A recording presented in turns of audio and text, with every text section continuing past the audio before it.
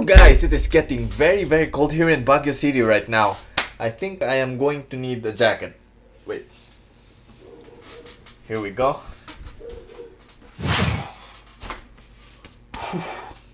Alright guys, now that I have my jacket on, I am all warm and toasty. Let's start the tutorials. Roll the intro.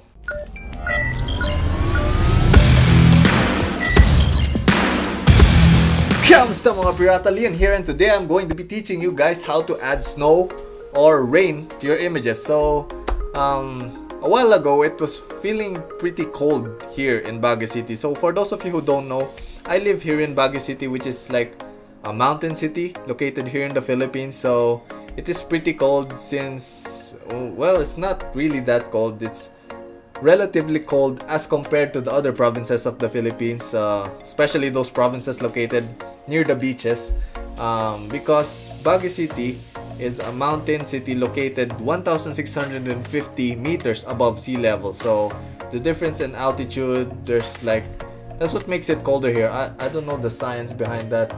I'm going to research that later after I teach you guys this and explain it to you guys later why higher altitude places are colder than the lowland places. Anyways, going back to the topic, so yeah, it's pretty cold here, and that's what gave me the idea to teach you guys how to put snow in your images. So last time I taught you guys how to create fog.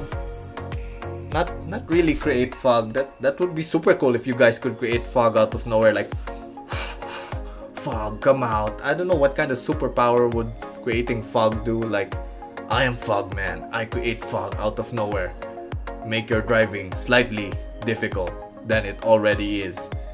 That's like the lamest superpower.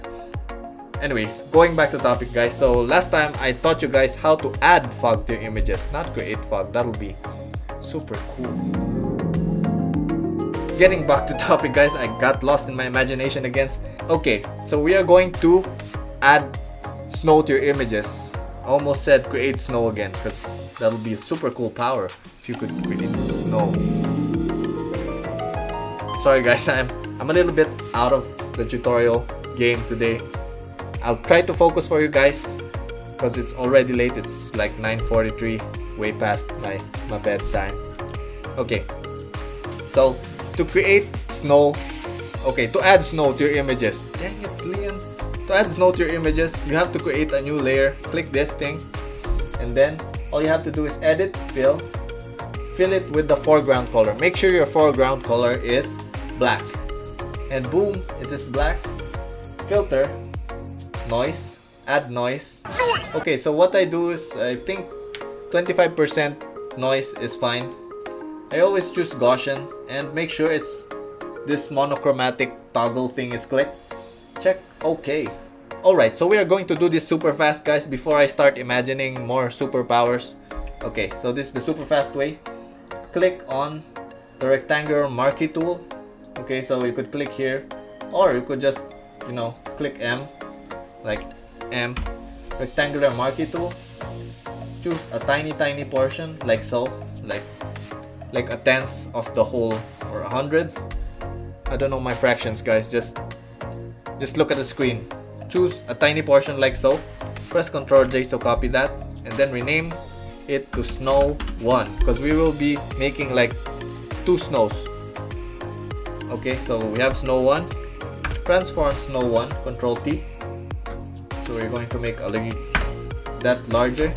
And now all you have to do is adjust the level. So let's click Alt to apply that level to that Snow 1 layer. Let's bring this first toggle down and bring the middle toggle closer to that one to expose the white dots. Now all you have to do is click on Snow 1, click Filter, click Blur, click Motion Blur.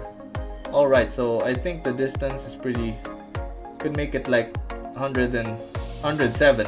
Alright, and the angle, let's just make it a little bit like so, 47 degrees. I think 47 degrees is fine.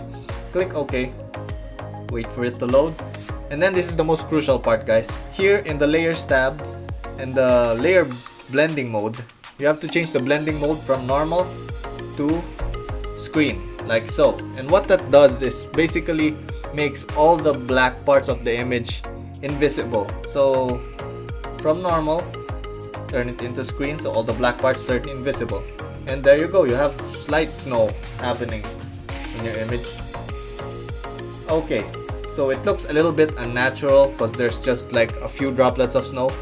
What we are going to do is we are going to uninvisibilize the layer 1 we created. Uninvisibilize, and let's make snow 1 invisible. Okay, so we are going to choose a slightly larger area than snow 1. Marquee tool, click that. Click Ctrl J to copy that. And then we are going to rename this layer Snow 2. Snow 2. Okay, there we go. Now what we have to do is just repeat what we did with Snow 1. Let's transform that, make it slightly larger. Press enter, and boom. Now let's adjust the levels again. This is gonna be super quick, guys, so I'm not sure if this is gonna turn out real nice or real crappy. Oh man, you know what this reminds me, dude? Does any of you guys watch Stranger Things? Do you know those floaty dandruffy things that's like floating all over the upside down? I wonder what those are. So for those of you guys who know what those floaty dandruffy things are, just comment down below. I'm just curious, you know. So going back to the dandruff editing, I mean snow editing. Okay, so now that we have that, we are just going to repeat what we did a while ago. Press filter, press blur, motion blur, and let's just repeat. Oh no. Okay, so make sure that you are on the snow layer so that the filter actually works. Such a genius, Llyan. Alright, motion blur. Okay, so we're going to make the distance around, let's say 51 or 62. Okay, I think 62 is fine. Click OK and wait for it to load. And there we go. We have snow. Let's just adjust the levels. Just in case you're not happy with the amount of snow, just adjust the levels and it's going to reveal more snow. And then click on the snow layer, change the blending mode to screen, and then boom, there you go. It's looking pretty good now. So what we have to do is uninvisibilize Snow 1. There we go. So there, no snow, there's snow. And then to make it a little bit more realistic, let's erase part of Snow 2. So Snow 2 is supposed to be the snow on the background, and then Snow 1 is supposed to be your foreground snow. So that's why Snow 1 is a lot larger than Snow 2. See, so that's the snow that is close to the camera, and then Snow 2 is the snow that is like further away from the camera. That's why the snow droplets or the snow streaks, I don't know what to call that because we don't have snow here in the Philippines, you know, the snow droplets. So yeah, you guys get the point, okay? So we'll just erase part of the Snow 2.